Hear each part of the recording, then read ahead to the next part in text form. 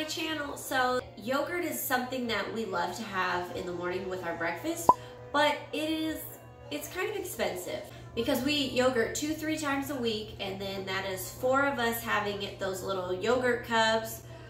4 times 3 is 12. 12 times how many weeks? 4. I mean, it's a lot of yogurt. So I'm going to try, fingers crossed, I'm going to try to make homemade yogurt in the crock pot. I've watched a lot of people make homemade yogurt. I'm copying a recipe from our tribe of many. Her name is also Sarah.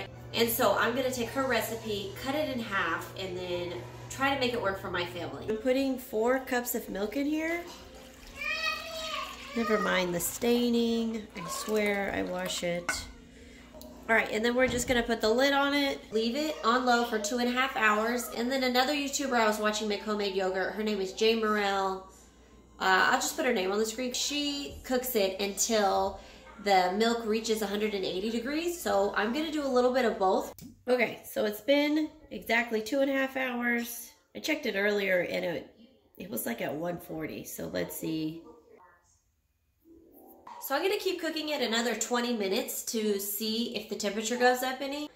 What's another 20 minutes? Guess who burnt her yogurt? This is brown. It's still not even at 180 degrees. If I keep cooking it, it's gonna be burnt, like even more. So I am doing the unplug and just leave the lid on it for 3 hours technique.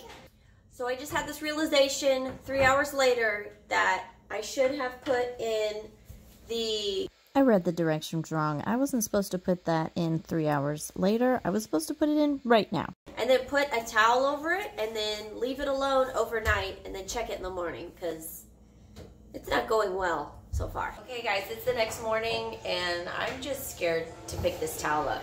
It's like you know you messed up on something so you don't want to look. Oh jeez. Oh no.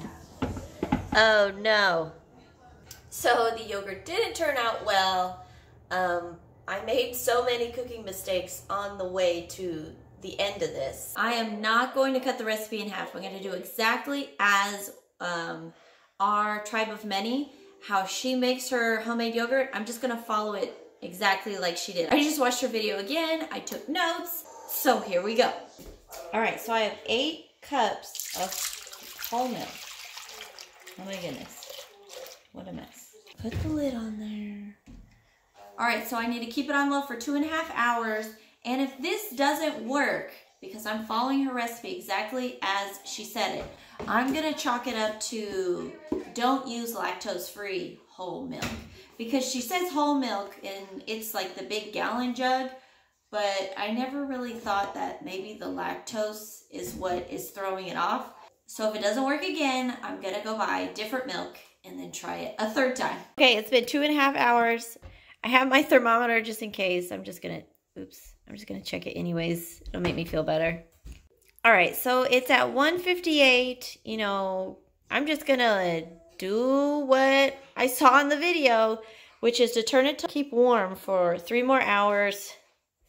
All right, and once those 3 hours are done, I will add half a cup of store-bought yogurt. So fingers crossed. I didn't see any burning on it this time, but it wasn't the temperature that another video is. And then I've had some people comment on my grocery haul video that said that when they make homemade yogurt, they get it to 180 or 190. So I'm super scared. Now the 3 hours is up. I'm adding half a cup of plain Greek yogurt, mix it around, and then turn it off. Put it in the oven with the oven light on overnight. Okay. All right, folks. This ain't it. It's the milk. It has to be. My hair is up. That means I mean business. I went to Aldi's. I bought whole milk, a huge gallon. I bought whole Greek yogurt. I also bought non-fat Greek yogurt, so I don't know what is the best one because at this point I'm just like at a loss. So I'm going to use this whole milk one first, and if it doesn't work, I will make it a 4th time and use the non-fat. So again, 8 cups in the crock pot on low for 2.5 hours. Here we go.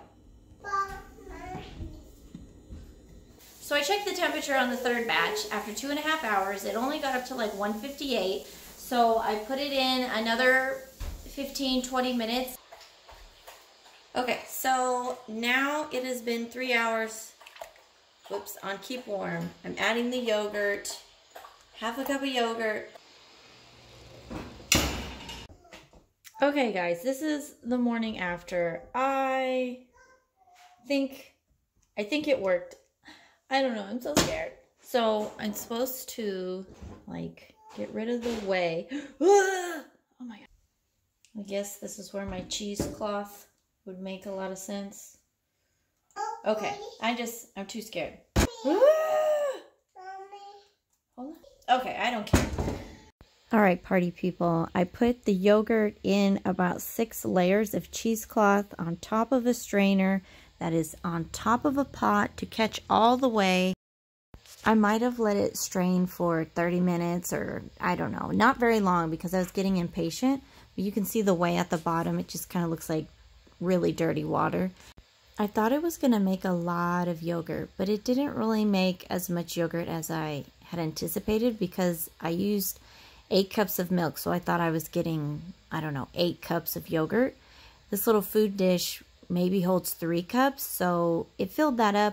I'm also looking online to get a reusable yogurt strainer bag or reusable cheesecloth bag, something that I don't have to mess with this cheesecloth because cutting it and layering it was stressful enough and I just don't want to do that again, and then I just throw it away anyway, so I want to get a reusable one. I have Sophia here. She's gonna try it first because I'm too scared. Your yogurt? Is it yummy? Okay, I'll try it now. It tastes, yeah, it does taste like Greek yogurt. It just tastes warm. Did you? Yeah.